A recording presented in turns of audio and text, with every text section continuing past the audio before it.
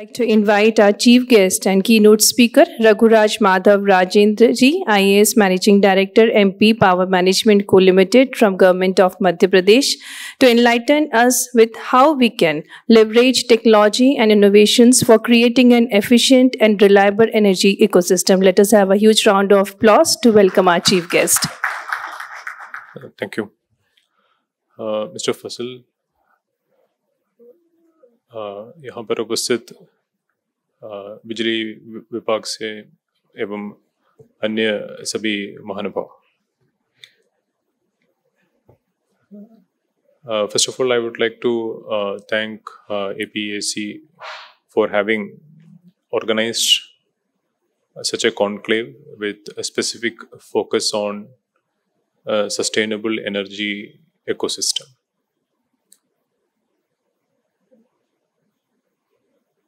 We are all, in one way or the other, connected with the energy ecosystem and trying to ensure that lives are energized because of our efforts.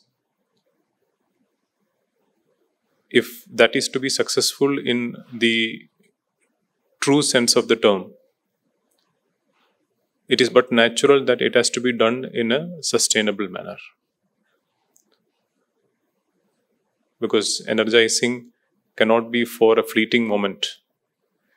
Energizing has to be sustainably there for all of us, for our next generation, for our children and our grandchildren, and so on.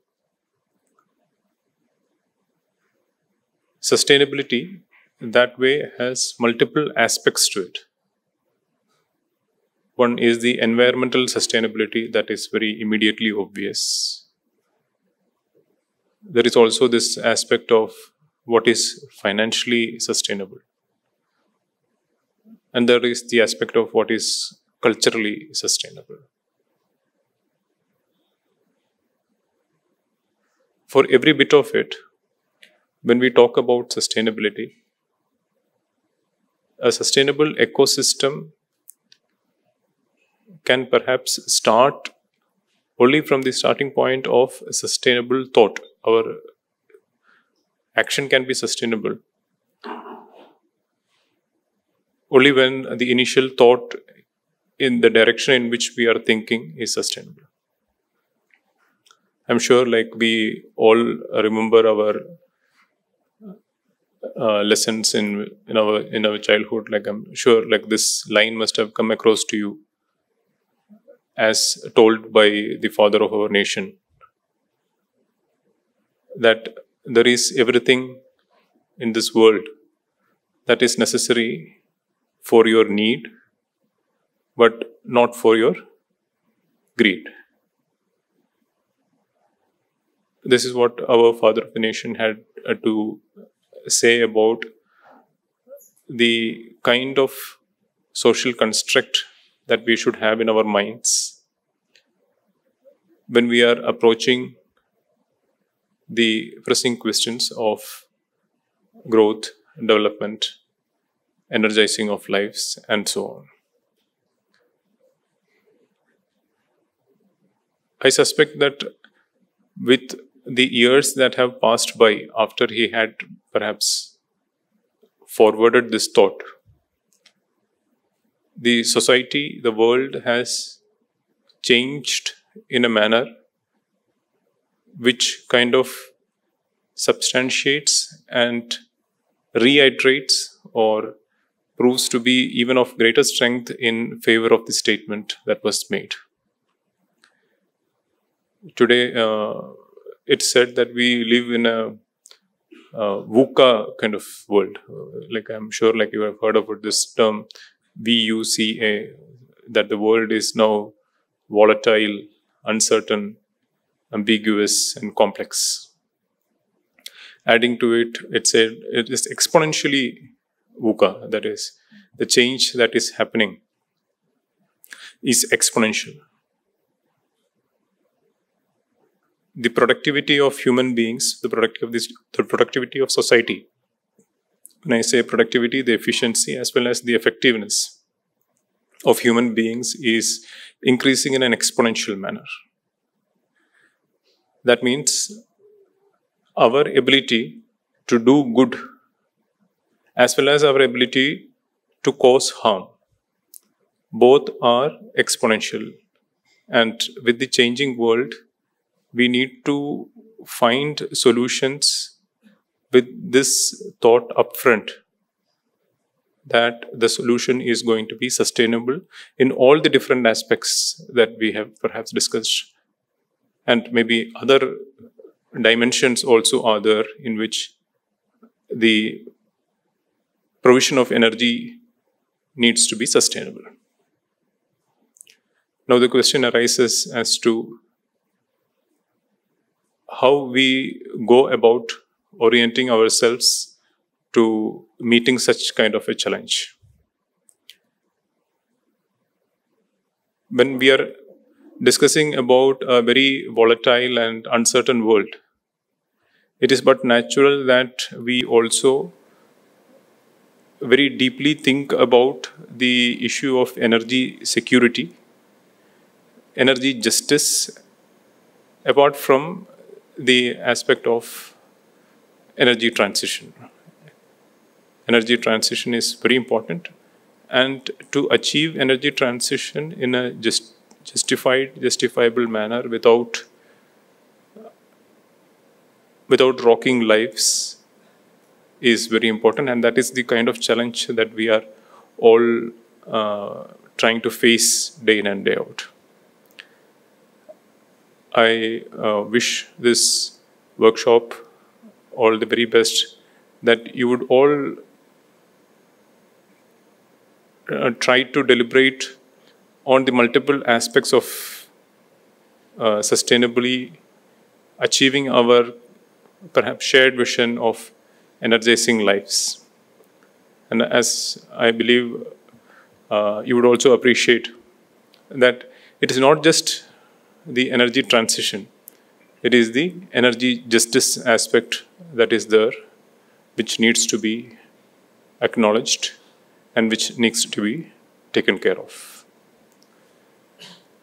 Multiple efforts are being made by the governments, the industry, and all stakeholders to kind of address this issue in right earnest.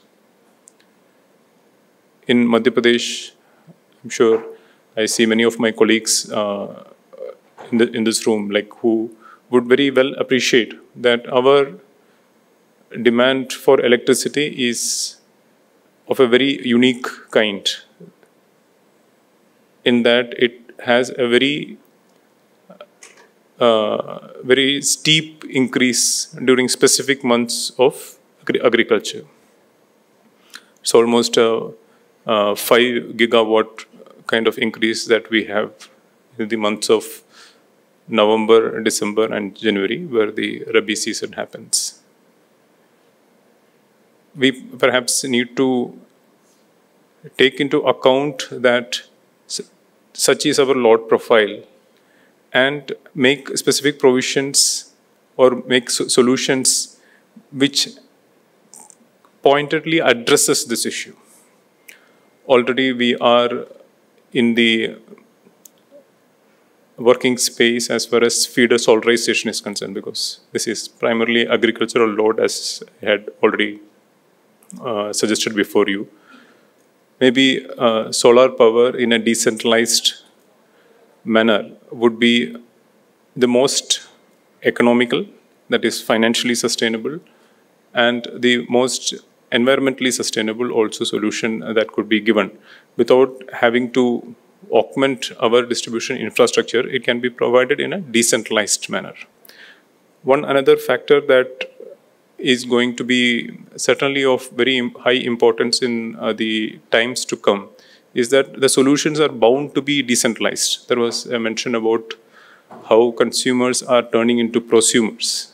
So in a similar manner, the distribution company also might not just be restricted to distributing of power. It might have to manage distributed mechanisms of generation of power, that is, distributed mechanisms of, say, solar power, for instance.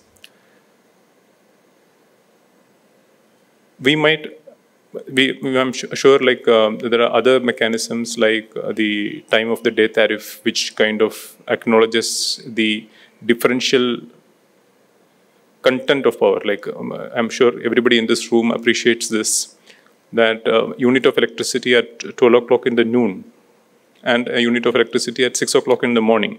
These are two different units. They are not the same. Like the kind of generation that goes behind a unit of electricity at 6 a.m. in the morning or 6 p.m. in the evening is totally different from what it is at 12 o'clock. So time of day appreciation of the tariff and the feeder solarization, multiple aspects could be thought about, whereby we can simultaneously push the frontiers as far as sustainability of different kinds are concerned. I wish you all the very best, that your deliberations bring forward more aspects of sustainability as far as the energy ecosystem is concerned. And each and every one of you, if you go back with more ideas on how to achieve a more sustainable energy ecosystem, I believe this workshop would be reaching its point of success. I wish the organizers all the very best and wish you all Godspeed. Thank you.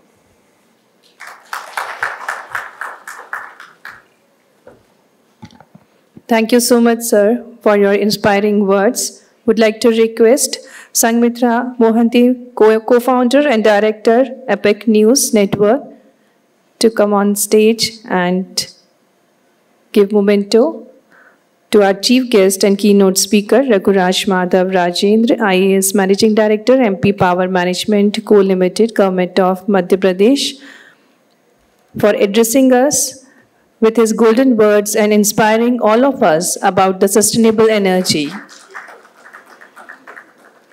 Thank you so much, sir.